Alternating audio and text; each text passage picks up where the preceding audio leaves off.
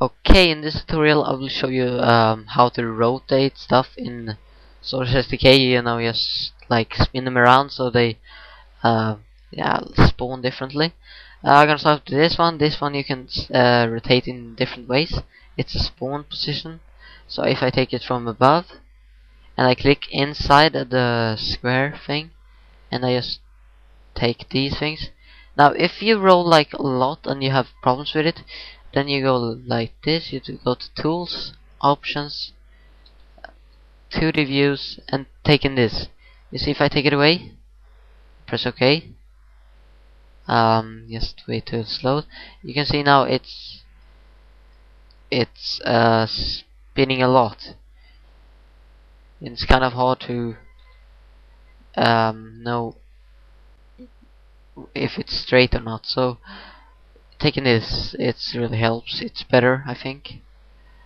Okay, you can also do like this. If it is a prop or anything, you can do like this. You can see this one, angles. If I take it down, apply, you can see it's pointing downwards. And okay, now you can do in different ways too. This one, it's easiest just do like this, you know, spin it around. But you could also, if you select it, press Ctrl and M, this one comes up. So if you take rotate Y values, you take like 5, you see it came up. If I take it again, minus 50, okay, it's straight.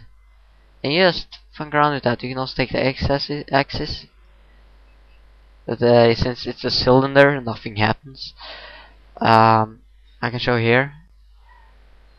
Control M, just here 6. You can see that way, and also 50 that way. So that's how you can spin it. But you can also, of course, spin it from which side you want from here. Okay, fail at the moment. You see like that. You see it.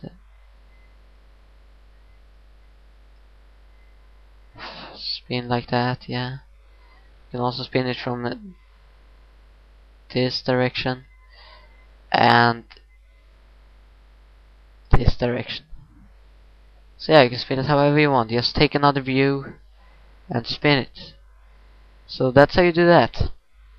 Thank you for watching this tutorial.